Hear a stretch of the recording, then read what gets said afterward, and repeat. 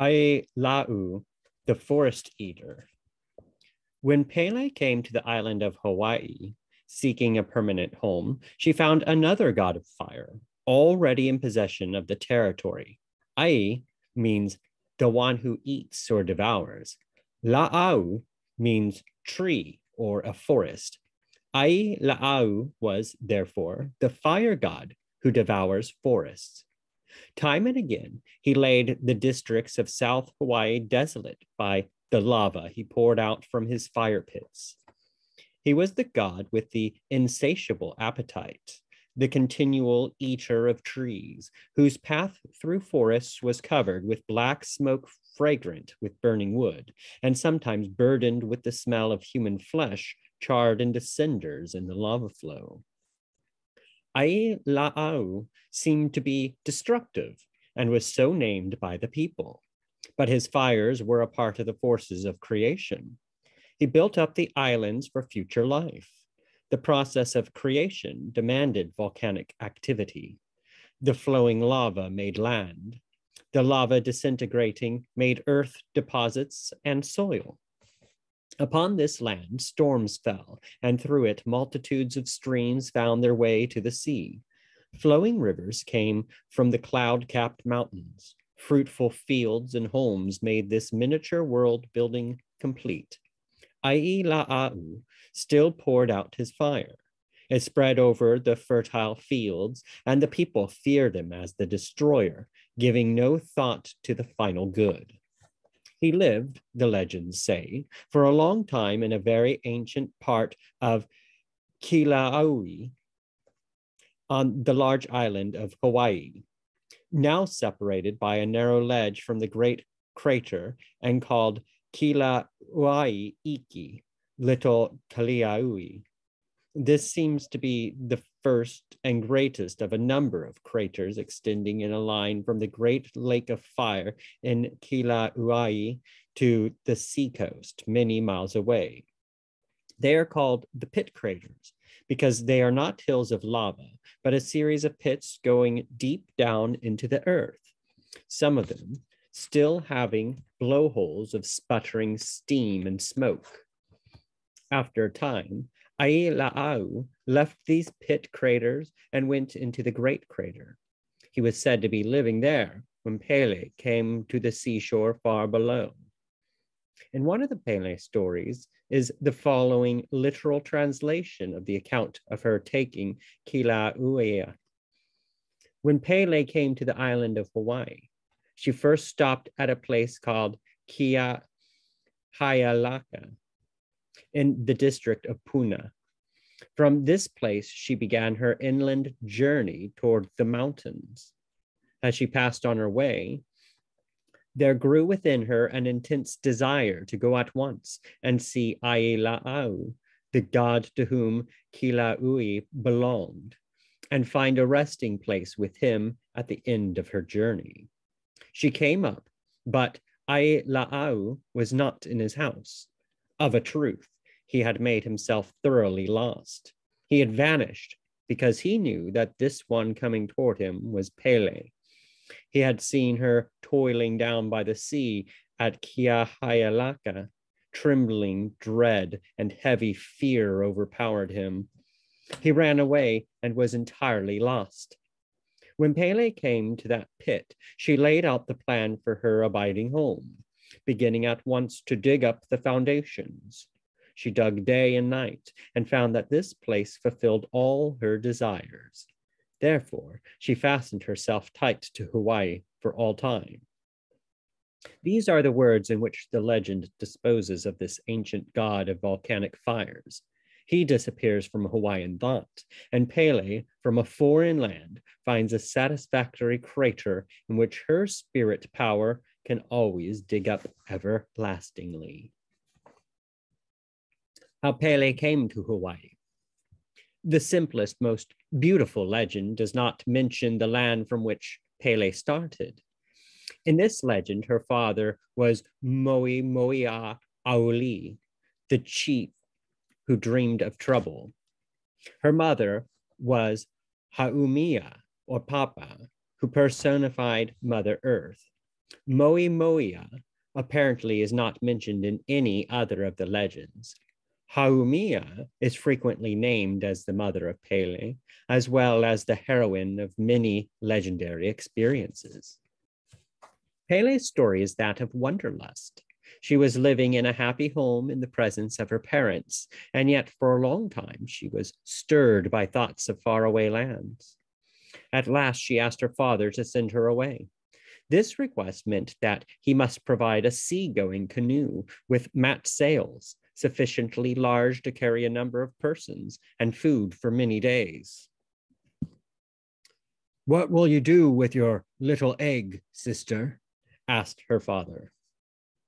Pele caught the egg, wrapped it in her skirt to keep it warm near her body, and said that it should always be with her.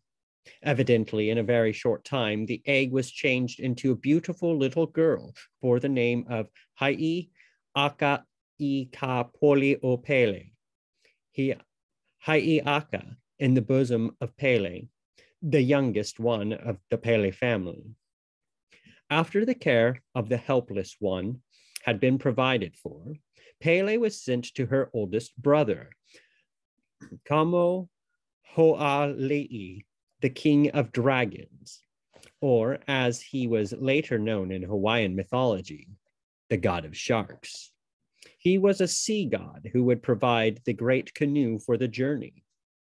While he was getting all things ready, he asked Pele where she was going. She replied, "I am going to Bola Bola, to Kwai Hilani, to Kani Huna Moku, then to Moku Mana Mana, then to see a queen, Keoahi, her name, and Ni'i Ha'u, her island." Apparently, her journey would be first to Bora Bora and the Society Islands, then among the mysterious ancestral lands, and then to the northwest until she found Ni'i Ha'u, the most northerly of the Hawaiian group. The god of sharks prepared his large canoe and put it in the care of some of their relatives.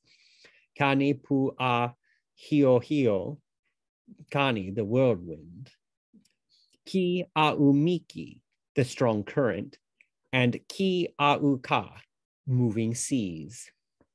Pele was carried from land to land by these wise boatmen until at last she landed on the island of Ni'ihau. Then she sent back the boat to her brother, the shark god. It is said that after a time he brought all the brothers and sisters to Hawaii. Pele was welcomed and entertained.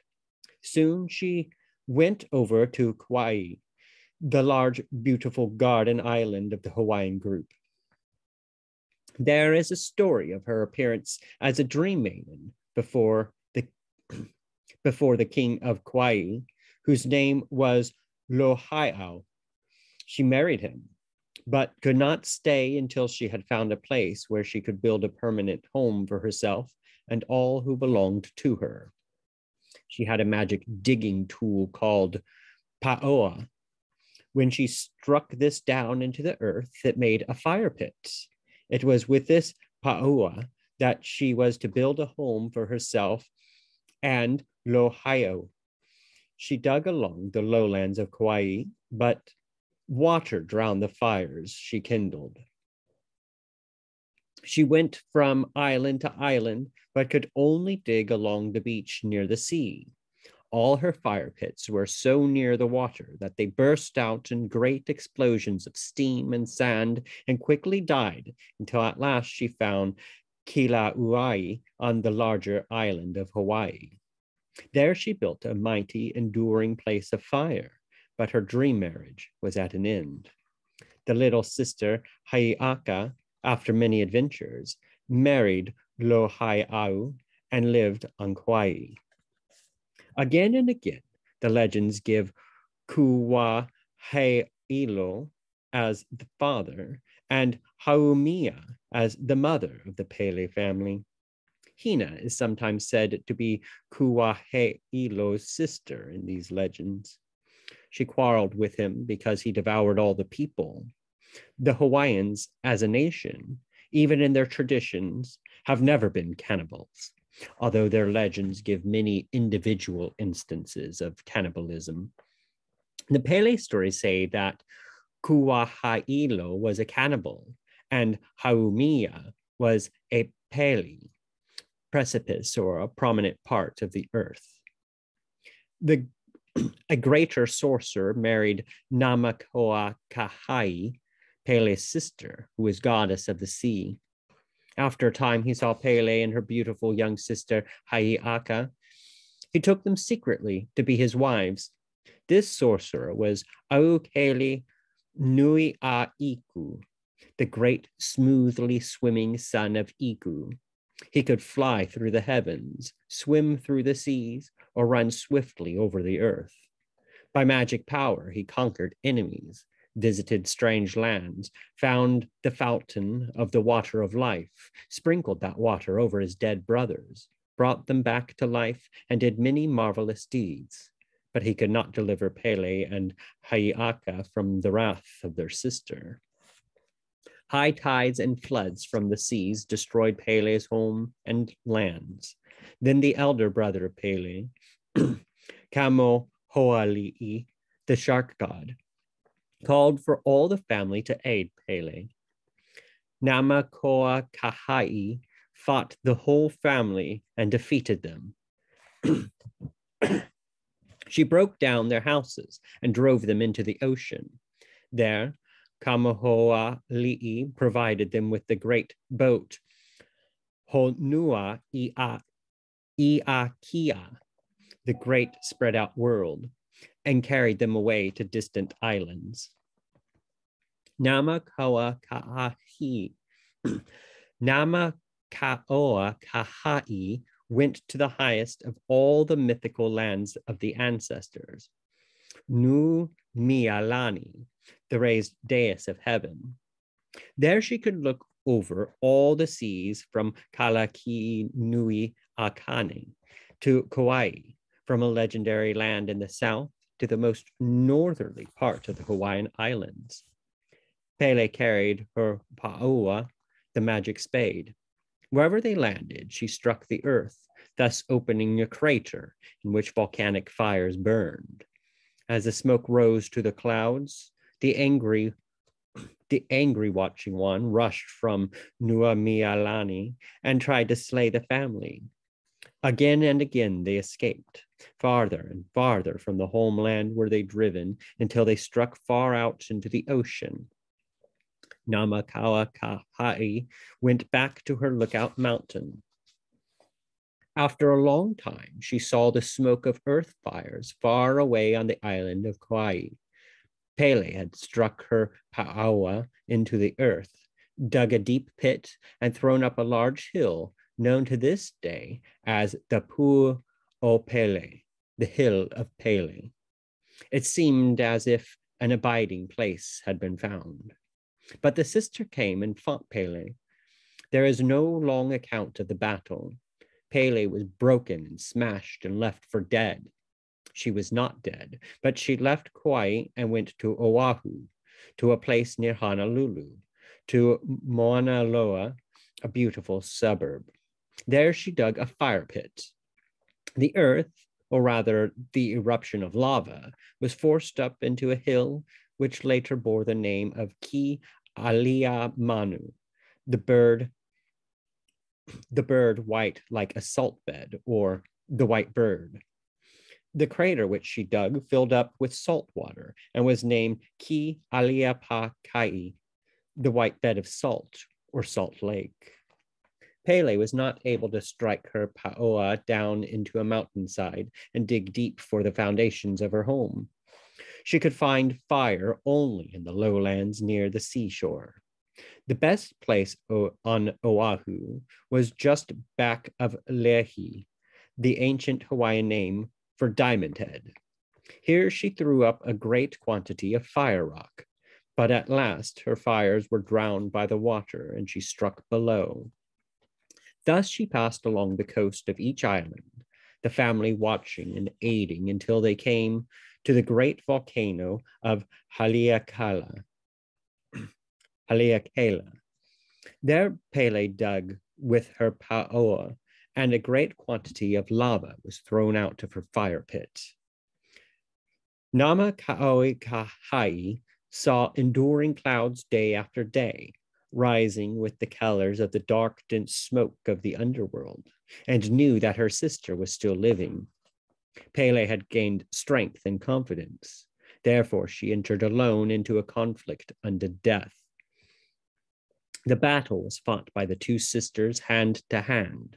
The conflict lasted for a long time along the western slope of the mountain Halikala. Namakoakahai tore the body of Pele, broke her lava bones into great pieces, which lie to this day along the seacoast of the district called Kahi Kenui. The masses of broken lava are called Na Iwi o Pele, the bones of Pele. Pele and the owl ghost god. Many, many years after Pele's angry sister Namakaoa Kahai had driven her from the island of Kauai, and after the land had many dwellers therein, a quarrel arose between two of the highest chiefs of the island. They were named Koa and Kau. It did not become an open conflict immediately, but Koa was filled with such deep hatred that he was ready to employ any means to destroy his enemy. There was a mighty kapua, or dragon, of the Pele family at that time on Kauai. These dragons had come, according to the legends, to the Hawaiian Islands from the faraway lands of Kaihilani as attendants on the first young chief Kahanei Ka'akua, the boy brought up by the gods. These dragons had the mana, or magic power, of appearing as men or as dragons, according to their desire. This dragon was named Pi'ikalalau, Pele dwelling at Kalalau. He was supposed to be semi-divine. His home was on the crest of an almost inaccessible precipice, up which he would rush with incredible speed. Koa, the angry chief, came to this precipice and called Pai to come to him. There they plotted the death of Kau, the enemy. Assuming the appearance of a splendidly formed young man, Pai went down among the people with Koa to watch for an opportunity to seize Kau. After a time, Kau was lured to go at night to a house far from his own home. As he entered the door, he received a heavy blow that smashed the bones of one shoulder and laid him prostrate. A great giant leaped out, thrusting an enormous spear at him. Kau was one of the most skillful of all chiefs in what was known as spear practice. He avoided the thrusts and leaped to his feet. He had a wooden dagger as his only weapon, but could not get near enough to the giant to use it. Just as he was becoming too weary to move, his wife, who had followed him, hurled rocks, striking the giant's face. Then, seizing her husband, she fled with him homeward. There followed a great battle in which Pele attacked all the warriors belonging to the wounded chief. The legends say that this giant was 12 feet high.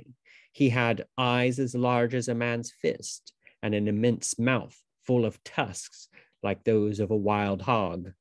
His legs were as large as trees, and his weight was such that wherever he stepped, there were great holes in the ground. The warriors fled as this mighty giant charged upon them. Suddenly, they stopped and rushed back. Their chief's wife had caught an ikoi, a heavy piece of wood fastened to a long, stout cord. This she hurled so that it twisted around him and bound his arms to his sides. Stones and spears beat upon him, but he broke the coconut fiber cords of the ikoi and again drove the warriors before him, trying to gain the house where the wounded chief Kau was lying. There was an old prophetess who had rushed to the side of her master when he was brought to his home.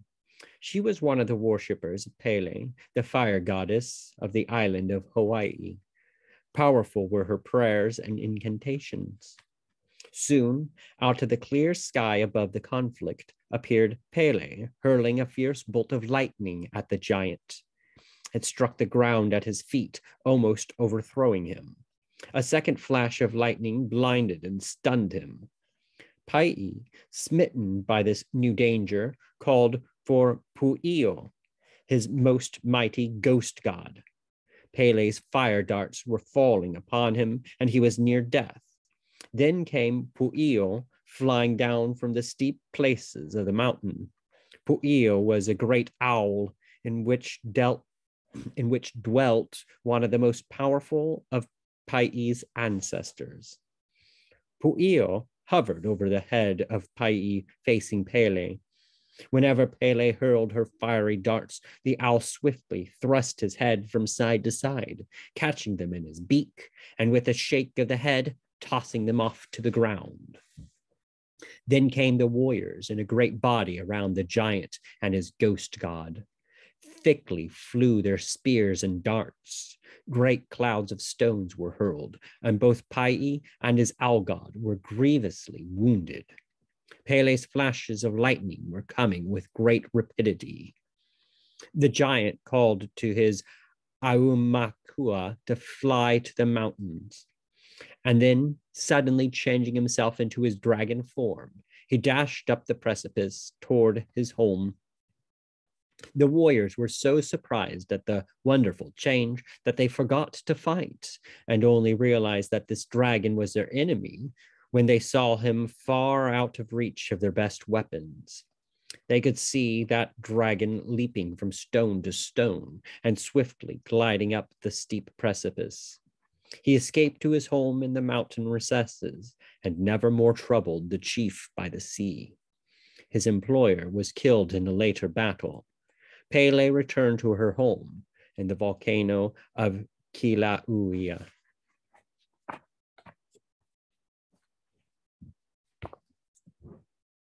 Hawaiian ghost testing. Manoa Valley, for centuries, has been to the Hawaiians the royal palace of rainbows.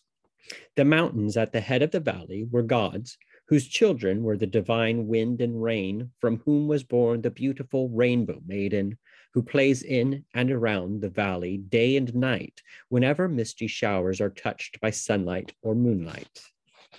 The natives of the valley usually give her the name of Kahalaupuna, or the Hala of Puna. Sometimes, however, they call her Kai Kawahini, Anui Nui, or the Rainbow Maiden.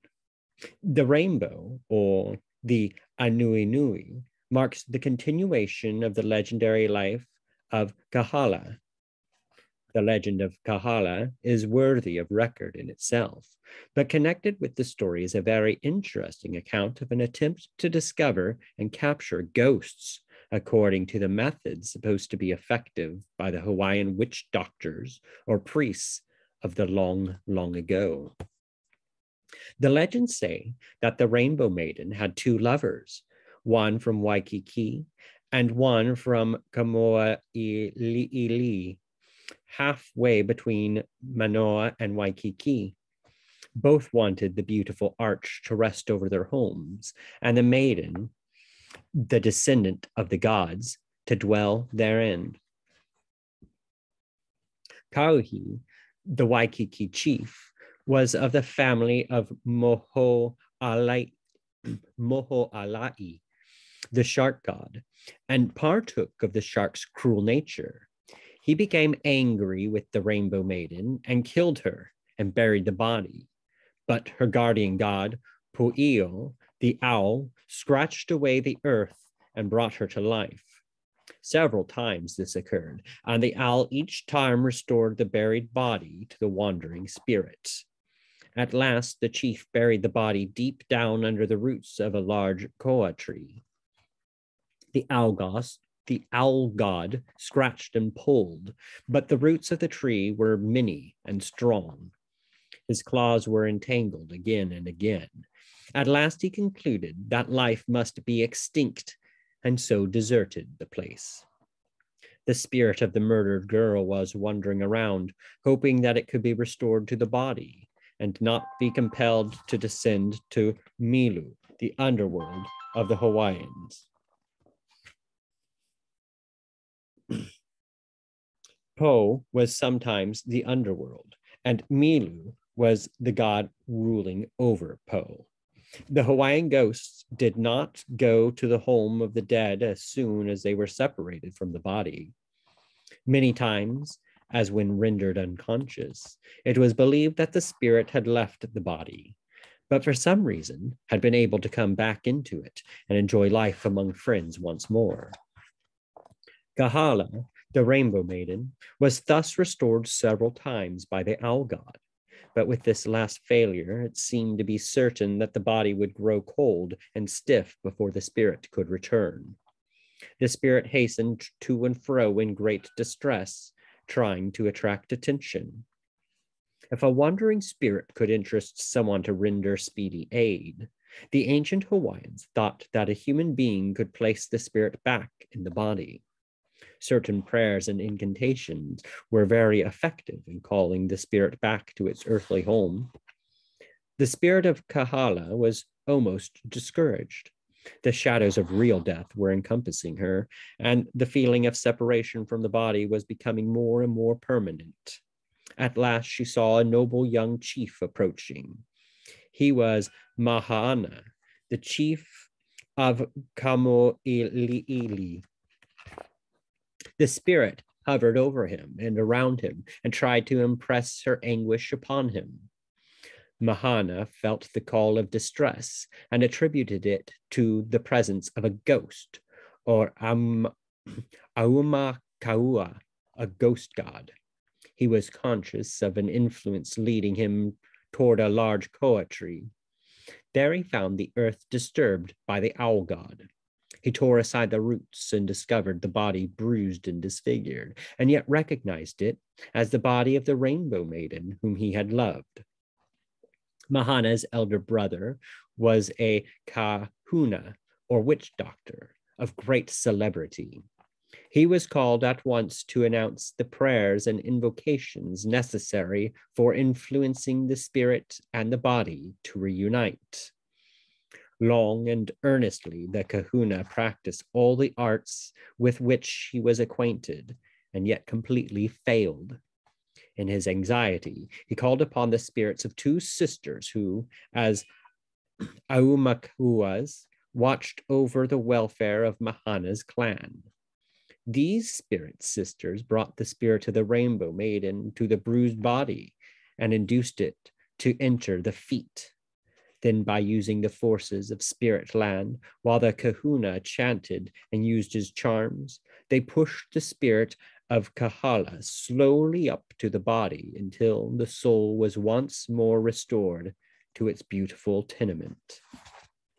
The spirit sisters then aided Mahana in restoring the wounded body to its old vigor and beauty.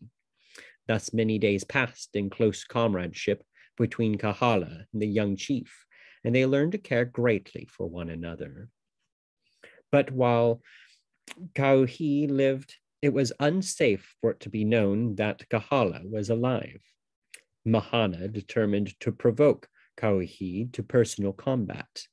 Therefore, he sought the places which Kauhi frequented for sport and gambling. Bitter words were spoken, and fierce anger aroused until at last, by the skillful use of Kahala's story, Mahana led Kauhi to admit that he had killed the rainbow maiden and buried her body. Mahana said that Kahala was now alive and visiting his sisters. Kauhi declared that if there was anyone visiting Mahana's home, it must be an impostor. In his anger against Mahana, he determined a more awful death than could possibly come from any personal conflict. He was so sure that Kahala was dead that he offered to be baked alive in one of the natives' emus, or ovens, if she could be produced before the king and the principal chiefs of the district. Aka, the grandfather of Kahala, one of the mountain gods of Manoa Valley, was to be one of the judges. This proposition suited Mahana better than a conflict, in which there was a possibility of losing his own life. Kauhi now feared that some deception might be practiced. His proposition had been so eagerly accepted that he became suspicious. Therefore, he consulted the sorcerers of his own family. They agreed that it was possible for some powerful kahuna to present the ghost of the murdered maiden and so deceive the judges. They decided that it was necessary to be prepared to test the ghosts. If it could be shown that the ghosts were present, then the aid of spirit catchers from the land of Mailu could be invoked. Spirits would seize these venturesome ghosts and carry them away to the spirit land, where special punishments should be meted out to them. It was supposed that spirit catchers were continually sent out by Mailu, king of the underworld. How could these ghosts be detected? They would certainly appear in human form and be carefully safeguarded. The chief sorcerer of Kauhi's family told Kauhi to make secretly a thorough test. This could be done by taking the large and delicate leaves of the api plant and spreading them over the place where Kahala must walk and sit before the judges. A human being could not touch these leaves so carefully placed without tearing and bruising them. A ghost walking upon them could not make any impression. Untorn leaves would condemn Mahana to the ovens to be baked alive, and the spirit catchers would be called by the sorcerers to seize the escaped ghost and carry it back to spirit land. Of course, if some other maid of the islands had pretended to be Kahala, that could be easily determined by her divine ancestor, Aka. The trial was really a test of ghosts. For the presence of Kahala as a spirit in her human likeness was all that Kauhi and his chief sorcerer feared. The leaves were selected with great care and secretly placed so that no one should touch them but Kahala. There was great interest in this strange contest for a home in a burning oven. The emus had been prepared, the holes had been dug, and the stones and wood necessary for the sacrifice laid close at hand. The king and judges were in their places. The multitude of retainers stood around at a respectful distance. Kauhi and his chief sorcerer were placed where they could watch closely every movement of the maiden who should appear before the judgment seat. Kahala, the rainbow maiden, with all the beauty of her past girlhood restored to her, drew near, attended by the two spirit sisters who had saved and protected her. The spirits knew at once the ghost test by which Kahala was to be tried. They knew also that she had nothing to fear, but they must not be discovered. The test applied to Kahala would only make more evident the proof that she was a living human being, but that same test would prove that they were ghosts. The spirit catchers would be called at once, and they would be caught and carried away for punishment. The spirit sisters could not try to escape. Any such attempt would arouse suspicion, and they would be surely seized. The ghost testing was a serious ordeal for Kahala and her friends. The spirit sisters whispered to Kahala, telling her the purpose attending the use of the ampe leaves and asking her to break as many of them on either side of her as she could without attracting undue attention. Thus she could aid her own cause and also protect the sister spirits. Slowly and with great dignity, the beautiful rainbow maiden passed through the crowds of eager attendants to their places before the king. Kahala bruised and broke as many of the leaves as she could quietly. She was recognized at once as the child of the divine rain and wind of Manoa Valley. There was no question concerning her bodily presence. The torn leaves afforded ample and indisputable testimony. Kauhi, in despair, recognized the girl whom he had several times tried to slay. In bitter disappointment at the failure of his ghost test, the chief sorcerer, as the Kalakaua version of this legend says, declared that he saw and felt the presence of spirits in some manner connected with her. These spirits, he claimed, must be detected and punished. A second form of ghost testing was proposed by Aka, the mountain god. This was a method frequently employed throughout all the islands of the Hawaiian group. It was believed that any face reflected in a pool or calabash of water was a spirit face. Many times had ghosts been discovered in this way. The face in the water had been grasped by the watcher, crushed between his hands, and the spirit destroyed. The chief sorcerer eagerly ordered a calabash of water to be quickly brought and placed before him. In his anxiety to detect and seize the spirits who might be attending Kahala, he forgot about himself and leaned over the calabash. His own spirit face was the only one reflected on the surface of the water. This spirit face was believed to be his own true spirit, escaping for the moment from the body and bathing in the liquid before him. Before he could leap back and restore his spirit to his body, Aka leaped forward, thrust his hand down into the water, and seized and crushed this spirit face between his mighty hands. Thus it was destroyed before it could return to its home of flesh and blood.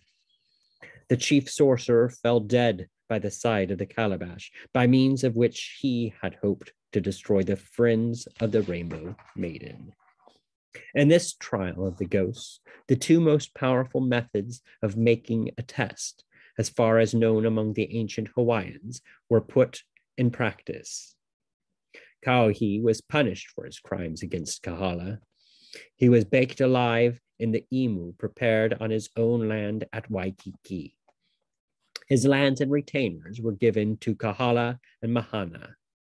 The story of Kahala and her connection with the rainbows and waterfalls of Manoa Valley has been told from time to time in the homes of the nature-loving residents of the valley.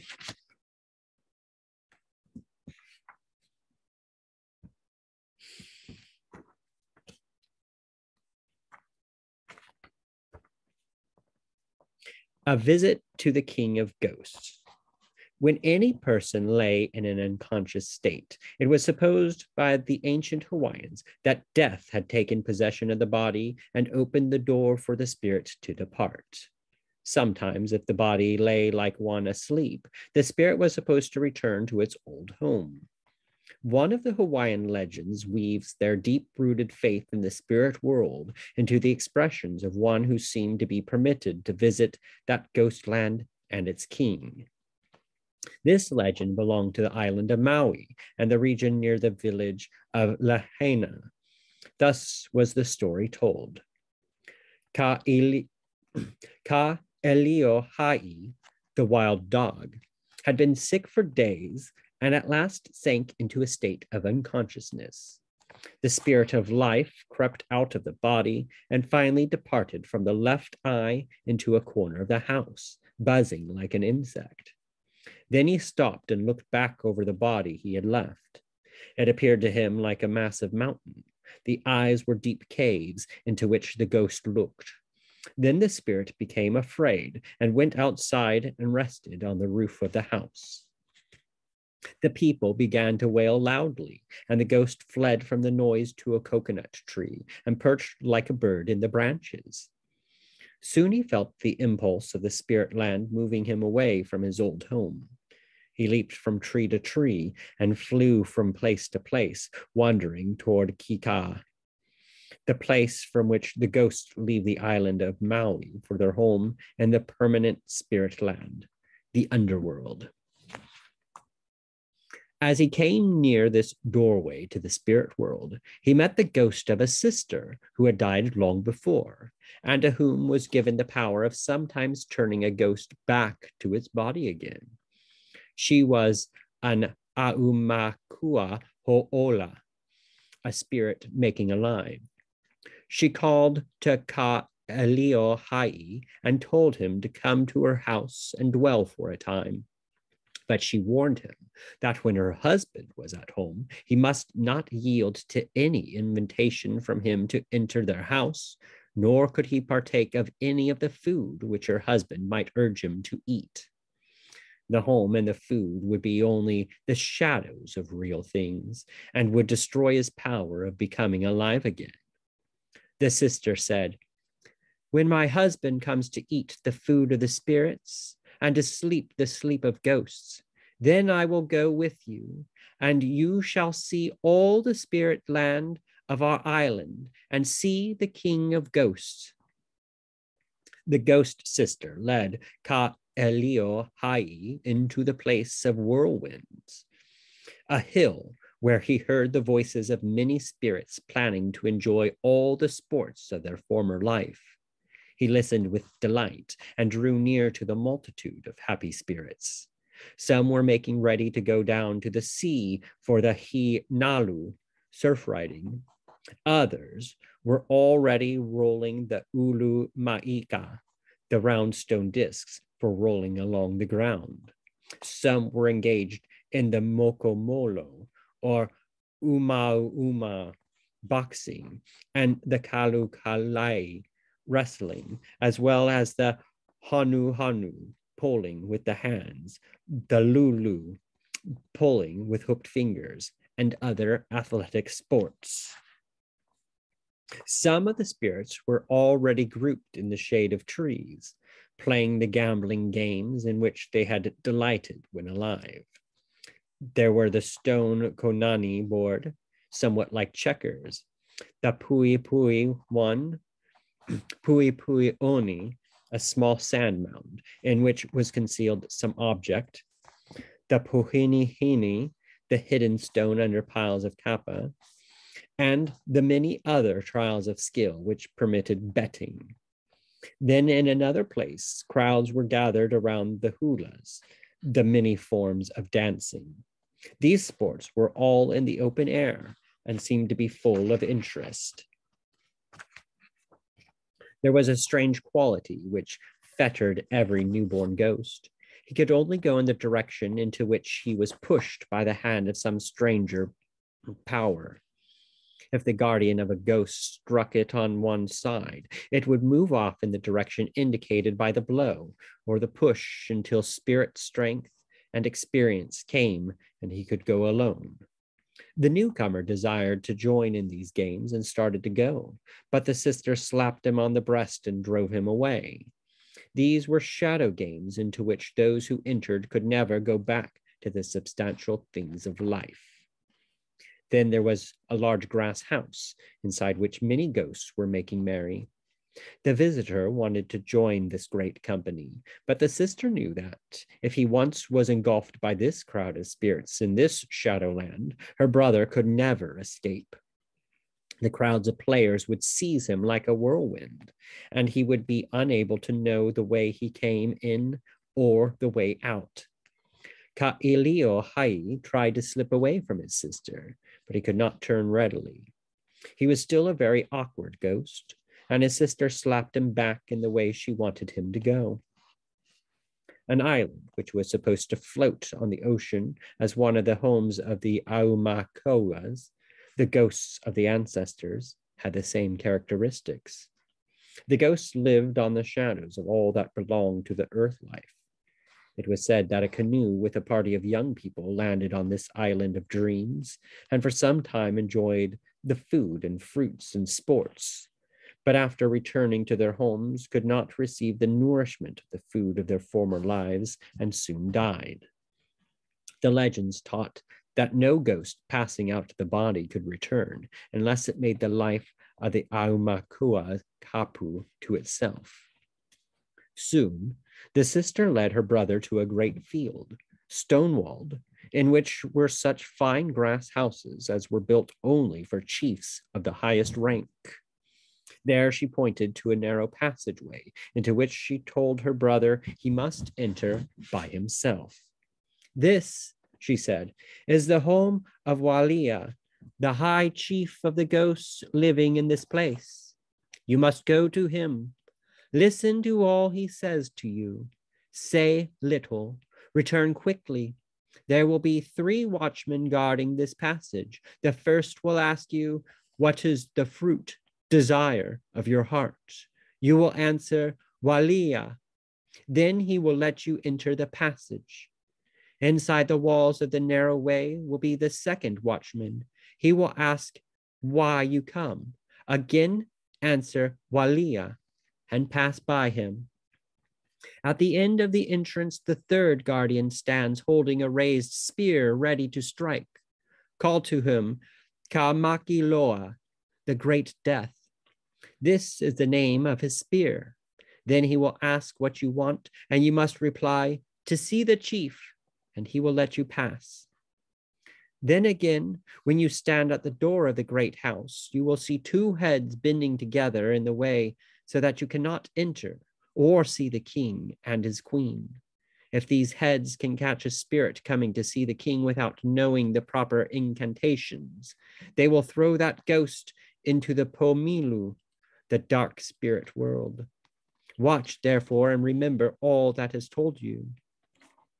When you see these heads, point your hands straight before you between them and open your arms, pushing these guards off on each side. Then the Ala Nui, the great way, will be open for you, and you can enter. You will see kahilis, soft long feather fans moving over the cheeks. The king will awake and call, why does this traveler come? You will reply quickly, he comes to see the divine one. When this is said, no injury will come to you. Listen and remember, and you will be alive again. Ka'ilio Hai did as he was told with the 3 watchmen, and each one stepped back, saying, Noah, the taboo is lifted. And he pushed by.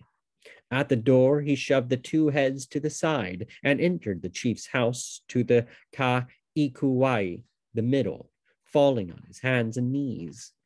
The servants were waving the kahilis this way and that. There was motion, but no noise.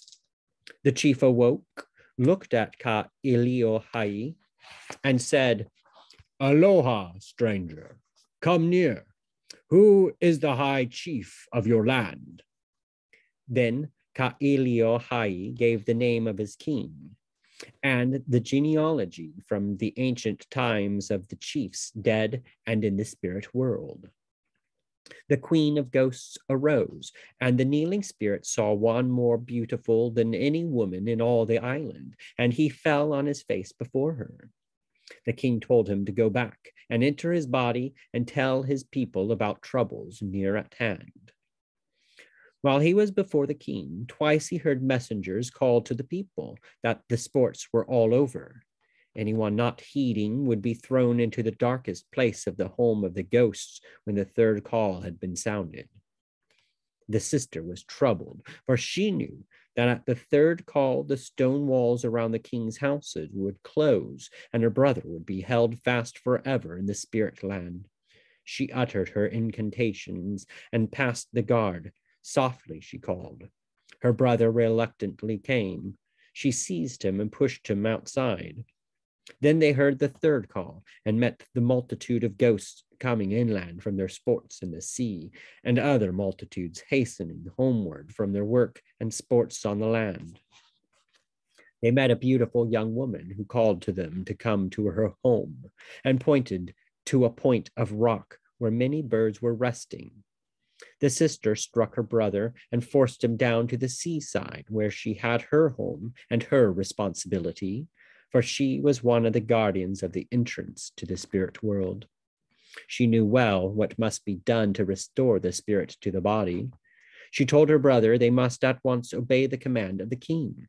But the brother had seen the delights of the life of the Amukoas and wanted to stay.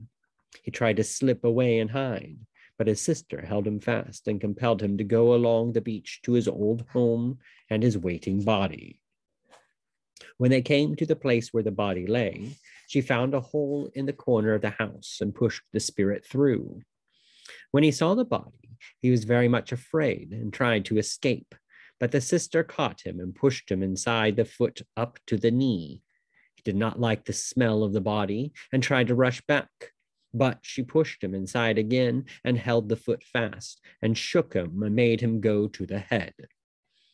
The family heard a little sound in the mouth and saw breath moving the breast.